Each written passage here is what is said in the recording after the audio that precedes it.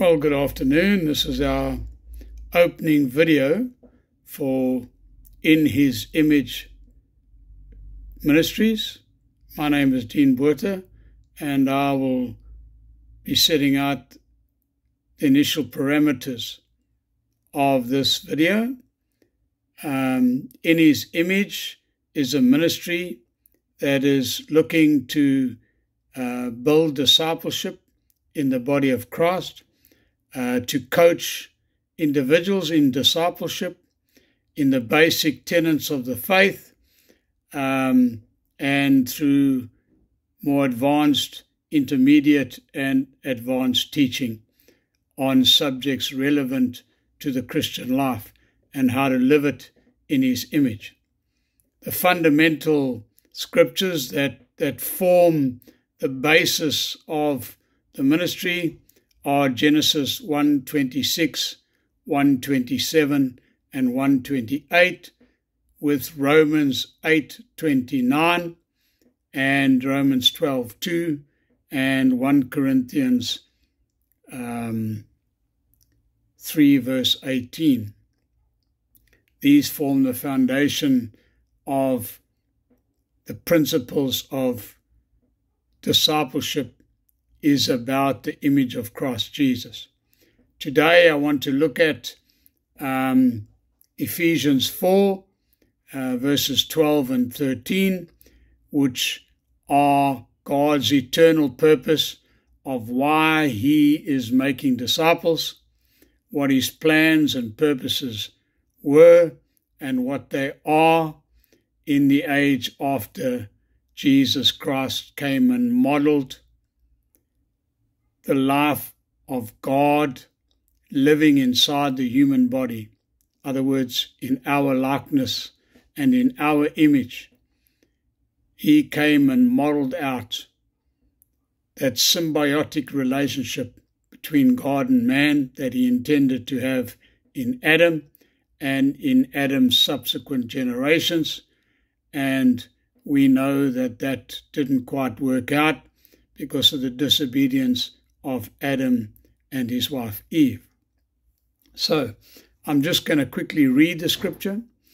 It says this: with a view to the perfecting of the saints, for the work of the ministry, for the building up of the body of Christ, until we all come into the unity of faith and of the full knowledge of the Son of God, to be a full-grown man, to the measure and stature of the fullness of God.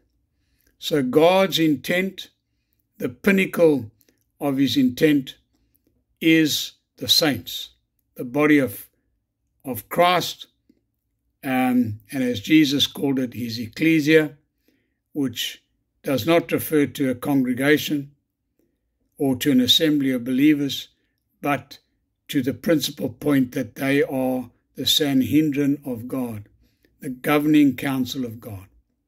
The fact that we organize ourselves into fellowships and congregations and assemblies, that is not the ecclesia. The ecclesia are the individuals that make up those fellowships. And it's wonderful, of course, to fellowship together and fellowship with God and commune with each other. But the principal purpose of God, His reason for the ecclesia, is to ensure that each individual saint comes into the perfection, comes into the image and stature of Christ Jesus. And so He has designed processes for that. And so Romans 8:29 talks about God's predetermined plan. He had a predetermined plan that He would design mankind in the image of Christ Jesus. In the image of God, He made them. And then He transforms us into His image and likeness. And as I indicated, Romans 12:2 talk about that. Romans 8:29, I've mentioned it. And 2 Corinthians 3:18. So there's a process involved in our thinking. There's a process involved in changing our thought life so that it's not aimed at the world, not aimed at getting by, as we always did, living by the impulses of our own heart and by the motivations that were there, motivations that were evil and selfish. And so there has to come a renewing of our minds, the replacement of that old thinking with the new thinking of a new creature, a new creation in Christ Jesus, that begins to think and set our thoughts in the heavenly realms and think like a Christ man and not like an earth man that's worldly and carnal.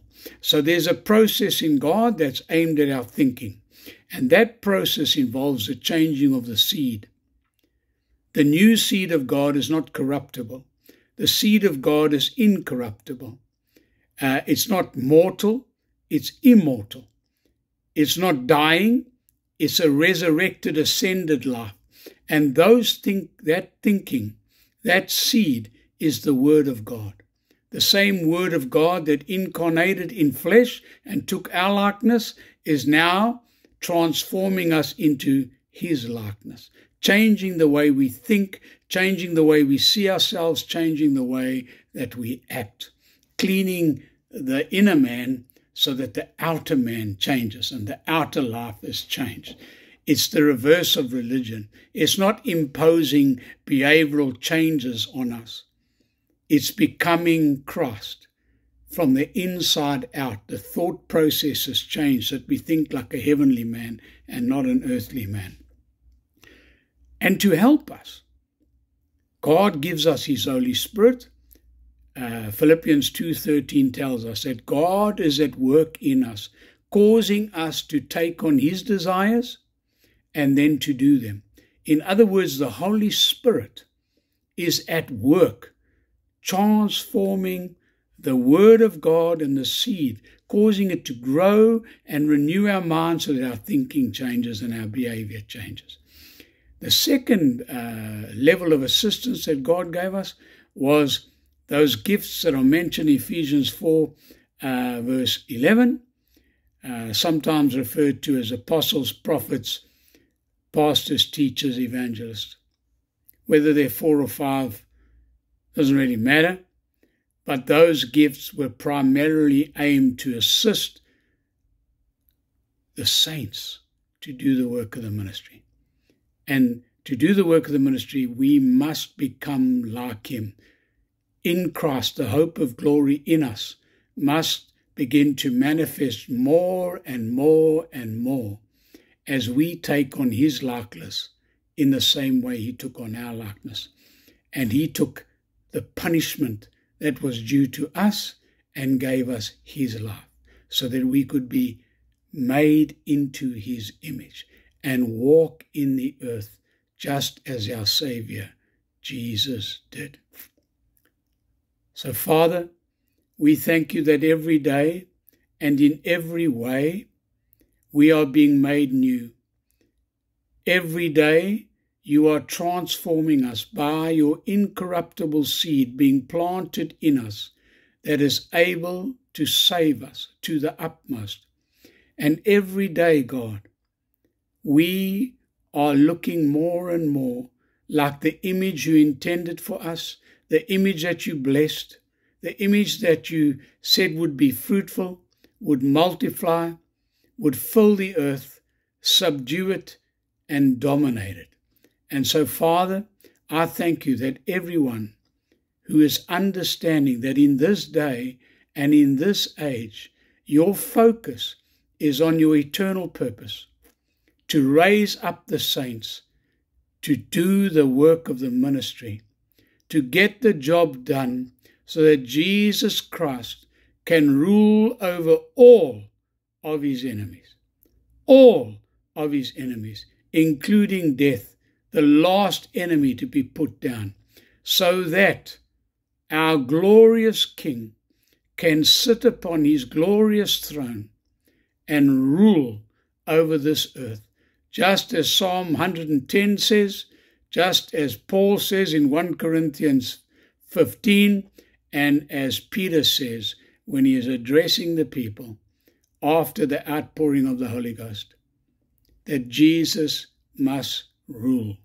And so I thank you, God, that everyone listening is becoming a fully fledged, complete, and mature man through the teaching of the motivation gifts that you gave and through the work of your Holy Spirit in us. Blessed be your name. Amen.